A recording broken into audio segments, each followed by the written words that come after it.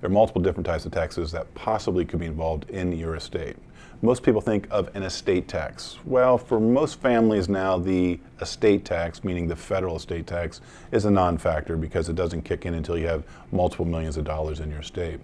But that has caused people to lose track of the biggest tax that they do need to take care of, and that is the deferred income tax in their retirement accounts.